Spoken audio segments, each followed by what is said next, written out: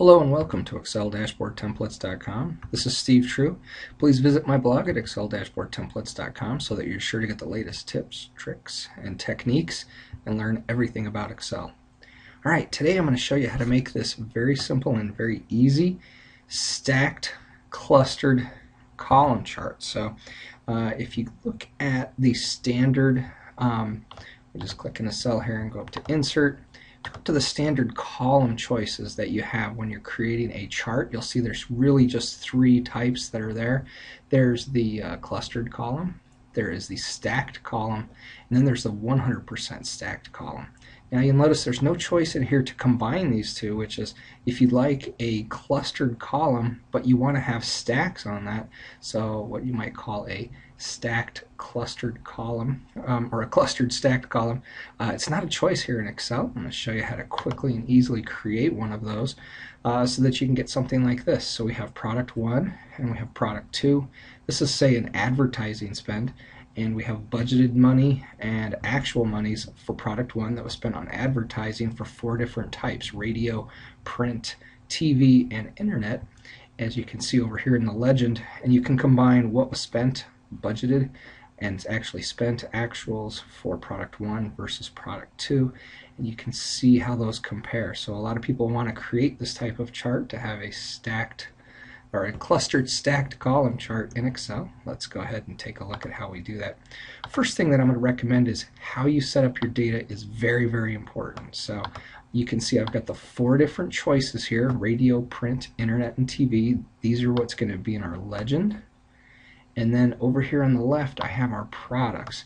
Now what we're going to do is we're going to have a multi-level category labels in our column chart, and so you can see we've got budgeted numbers and we've got actual numbers right below those. Then we have product 2 following a very similar format. So these multi-level access labels are what's going to help us create this. Then I have a separate row here separating the information to give us just a little bit of separation in the chart, and I've got it set up out here on the far right called white fill. This is so that we can actually break it up even further, and I'll show you how we do that so that the grid lines look like they go away and the clustered stacked column charts are grouped more like that together. The one other thing I want to say is if you look in here in column A on this blank row, I'm also going to put a space in here. So there is a space. If you go up into the formula bar, you will see there's a space in there up here in the formula bar. So I have that space in there to create an extra line of groupings in the multi-level horizontal access labels. So let's go ahead and show you how we make that. So we've got our data set up in this way. What we want to do is we want to highlight our data range. Let's go up to the Insert ribbon. Then we want to go to the column chart. Then we don't want to pick the standard clustered column chart. We need to pick the stacked column chart. And then we're going to fake or trick Excel into creating this as a cluster, if you will. So I'm going to move this up here so that you can see it. Now this isn't set up the way that we want it, and you can look at my blog and find out why Excel is setting up our data this way in our chart. But what I want to do is I want to click in our chart, then I want to go up to our design ribbon. From the design ribbon you want to hit the switch row column button. Alright, now what you can see here is Excel has created our stacked column charts, and because I've made this a multi-level category labels down here, it's already kind of grouped them for us. So let's show you back over here in the chart data range. Remember, I had a space over here.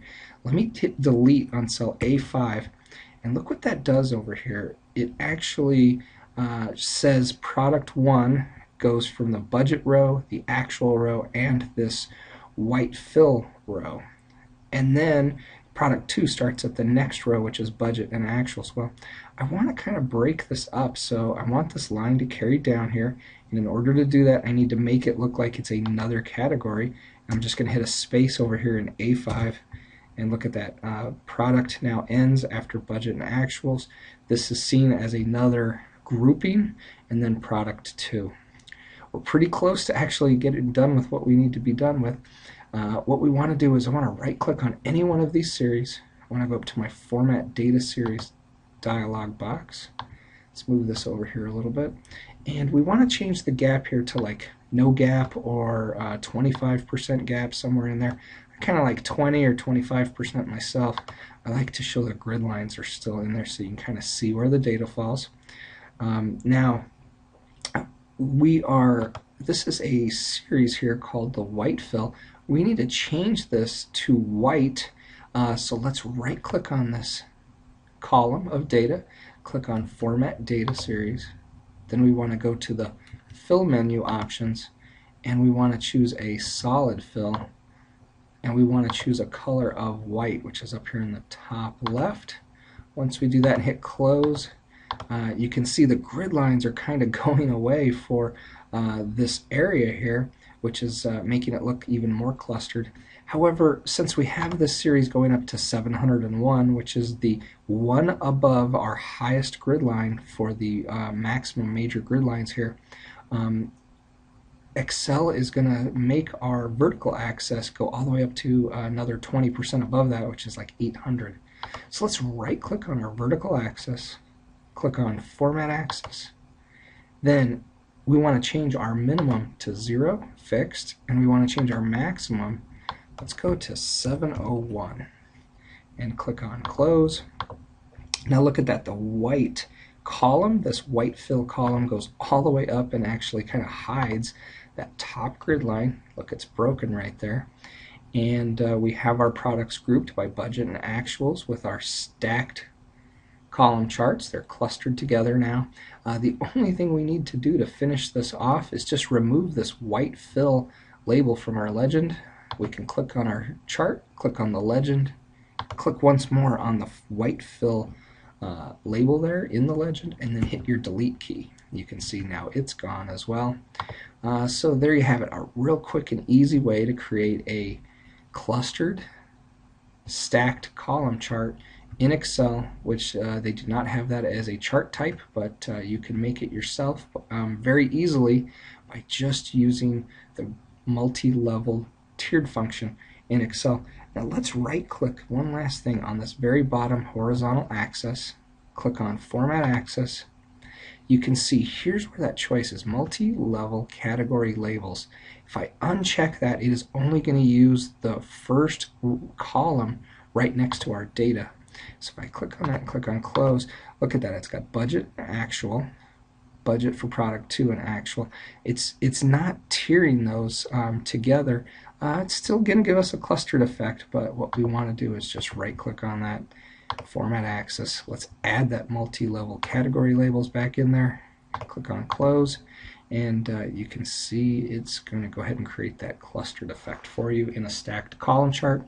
This also works for bar charts. If I click on this chart, go up to my design ribbon, and if I click on change chart type, and if I go to the bar chart areas, and if I change this to a stacked bar chart, look at that, it's going to do a clustered and stacked bar chart as well. So it works either way. It's just tricking Excel, especially using these multi-tiered category labels. So hopefully that helps you. Please ask a friend to come visit our site as well and check out our YouTube videos so that they learn about it as well. Also, don't forget to become a subscriber on my YouTube channel. Thank you very much, and I hope you have a great day.